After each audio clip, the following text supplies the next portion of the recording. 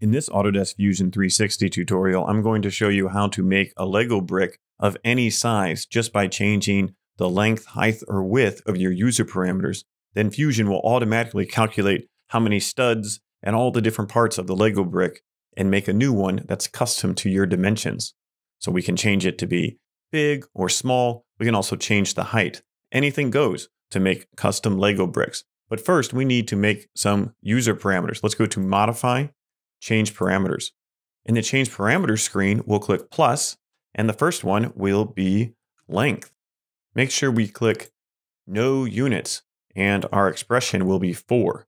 We'll press OK. Next, we'll do height.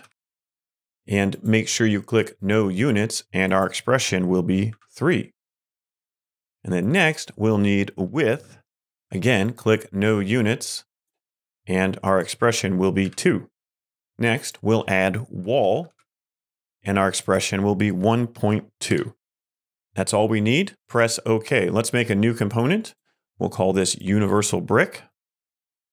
Now we can create a sketch on the ground plane. Let's get a center rectangle. So we will go Rectangle, Center Rectangle. Click on the center rectangle part. The dimension on the left will be width times 8 minus 0.2. And then the dimension this way will be length times 8 minus 0.2. The reason we take the minus 0.2 is because we need to have space in between the bricks so they fit together. Now we're ready to extrude. We press E and we say height times 2.3. And then now we have our Lego brick basically roughed out. Next, we need to create a sketch on the top for the studs. We'll draw a circle, and this circle will be 4.8.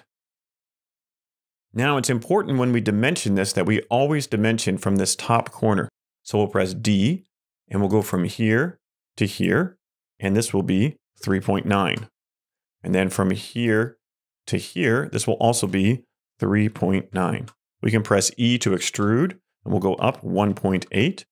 And then it's a good idea at this point to add a fillet. It's optional, but we'll add a fillet right here, and we'll call that fillet will be 0.5. Now we're ready to create a rectangular pattern, and instead of making a pattern of sketches, we're going to make a pattern of features. What features? We'll do this extrusion and that fillet.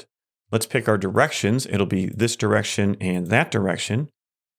Our quantity will be length, and our distance will be 8. Our distance here will be 8, and our quantity will be width. Now we have these nubs on top of there, so our Lego can snap into the other ones. Next, we'll shell out the bottom, and we'll shell it out wall. Technically, this top surface is a little thinner, but for our purposes, this will work great. Now we'll create a sketch on the bottom, and this is to make the circles that help the studs of the Lego fit into the other ones. So we'll press C, then make a circle, 4.8. Then we'll press C and make sure you click this center dot, and we'll drag out 6.514. Now we need to dimension this, so I'll click from here to here. This one will be 7.9.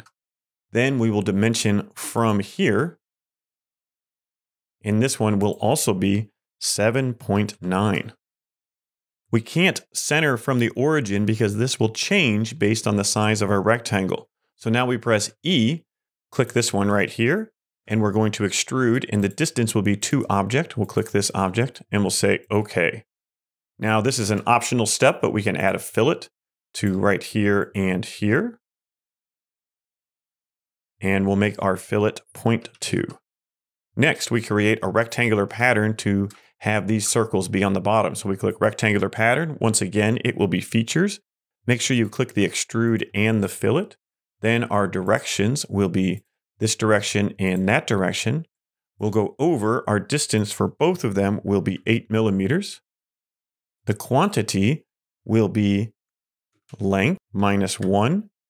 And the quantity here will be width minus 1. So now we have those little guys right there. So they'll help snap all the bricks together.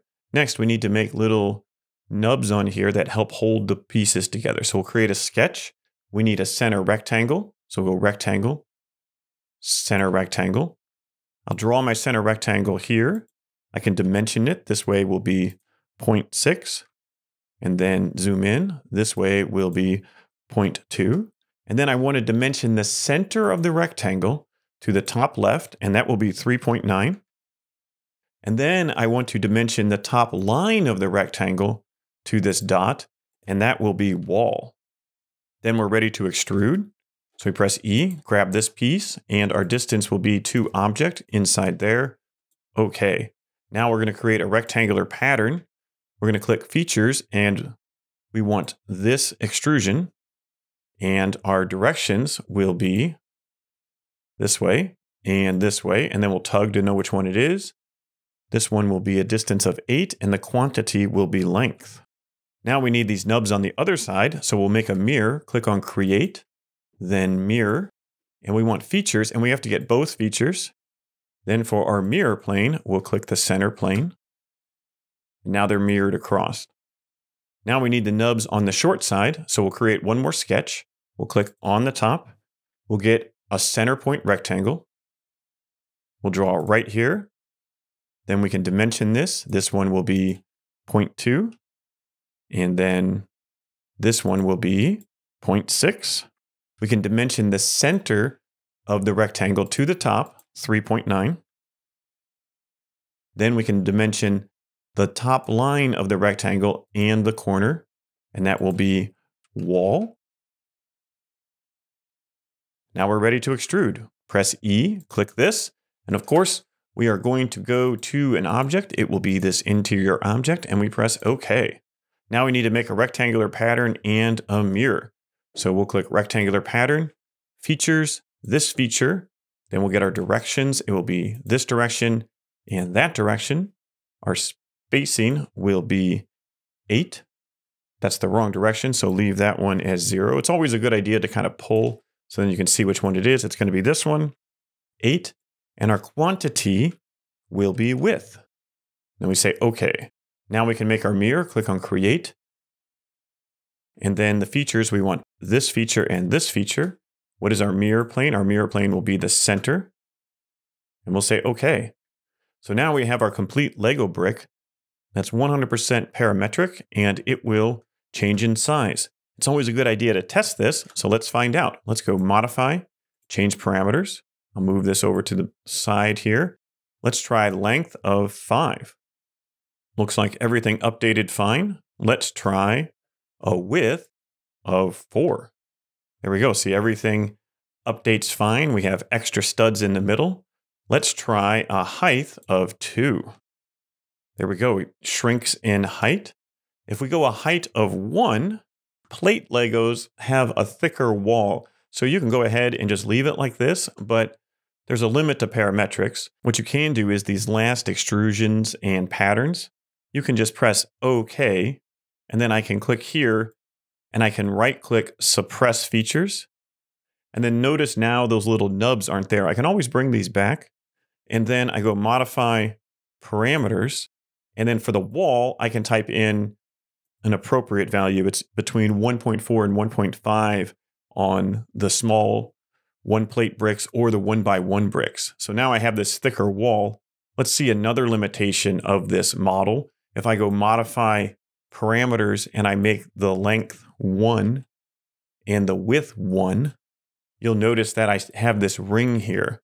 That just means I have to also suppress these two features. So I right-click Suppress Features, and then I have a perfect 1x1, and it has that thicker wall thickness. And I can go Modify, Change Parameters. I can make the height be 3 again. Okay. Or if I want a custom brick that's not sold, I can change parameters and I can make my height something like 17 and say OK. So now I have a super custom Lego brick. And then what if I want to go make wide ones again? So I go Modify, Change Parameters, and I can change this length to something like 5 and the width to something like 2. And now I need to change the wall back to 1.2 because whenever it's not 1x1, it's 1.2. And then I click all of these features and I unsuppress. And look at that. I have a custom brick that has all those features in there. Probably for something tall like this, we would want to then go ahead and add some support ribs in between those. But for this, you probably aren't making too many super tall ones, but that would be my recommendation. Hopefully you can make many custom Lego bricks of your choosing. You can make them into patterns, stamp this into other objects, and have lots of fun.